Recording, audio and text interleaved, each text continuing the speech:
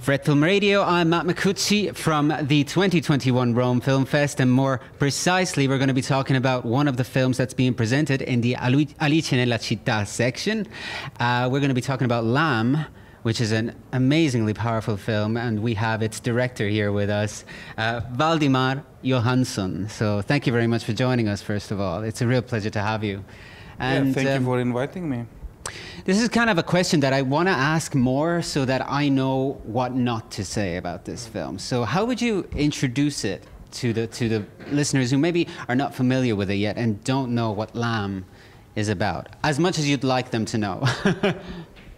As much or as little? Yeah, it's about couple, Maria and Ingvar, who are sheep farmers, and at one point there is a newborn that comes into their life and how they deal with it. Right. I think in a way that it's very good to know as little as possible about this film, and even I would not watch trailers or read anything about it. Yeah, you almost don't want even to watch the trailer almost, because that's true. I mean, I watched it and I thought it was incredibly intense. I didn't know what was going on. One thing I will say though, this is a type of film, I don't know if you agree, that you don't really see that often. I'm glad that you're saying that, because what we wanted to do in the beginning was we wanted to make a film that we wanted to see and we felt that we had not seen. But there are maybe a lot of films that are similar, but but we wanted to do something that that we felt that we had not seen. Well, I mean, in the sense that also I was saying that you deal with a lot of issues, I feel like. I mean, a lot of people could see very different themes in this film. Of course, the couple being one of them, this kind of almost mysterious relationship that they have with each other, very quiet place. And this is where I wanted to start. How much is the setting important in this film? How much is this desolate, almost remote Icelandic setting important to you when dealing with these topics? I think it was very important, that in a way we could create our own world, that we could have totally like a control of it. Yeah. Because we can decide what is in this world, and somehow because we have so few characters in the film, and also we decided from the beginning that we should try to have as little dialogue as possible.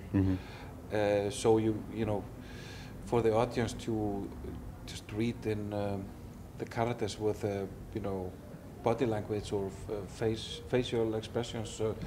So it was very important. This it seems very intense too. When you have those silences, like you said. Was it as intense as we see it on the screen on the set? Was that intensity palpable? Yeah, it was, because we were shooting at this location, and I don't know how many times I drove around Iceland to look at the perfect location. Right. And because we had a very specific farm in mind that that we had drawings of, and they were sending to a lot of people. But when we found this one, we felt that this was the right, because the nature around it was amazing. Yeah. And there were no phone connection there, and it was probably like 1.5 hours from the nearest gas station. So when we were there shooting there, because we were also when we were shooting there, it was like 24 hours of sunlight. So, and we were also shooting many of the scenes after midnight, because it's always bright, and somehow it felt a little bit scary in a way. Yeah. Well, scary is one of the things that a spectator watching this film can be frightened. We could get into the categorization of this film, which is really annoying. Unfortunately, that's just the way marketing goes. I don't see it that way at all. In being respectful of the fact that I really don't want to give anything away, I still want to ask you this question. What do you feel is humanity's relationship with nature nowadays? Are we overstepping boundaries? Are we paying for some consequences of the past, or is it much more? Is it totally different? We should welcome the change. You know, we are probably, you know, going over the boundaries, you know, that we should do, but somehow, you know, we're probably not gonna. I don't know how we are gonna deal with it, but I think. Are you concerned about it, though? No, you know, I'm not concerned, but you know, we are a little bit, you know, what do you say, acting like we rule everything, you know, and but of course, you know, we are so small against the nature, so. You know, I don't know what will happen. I want to ask you one more question. This is the last one, unfortunately. I have so many questions. I felt while I was watching it, empathy was so fluid. I felt empathy for everybody and everything. Was it important for you to almost not know where to exactly focus your empathy on?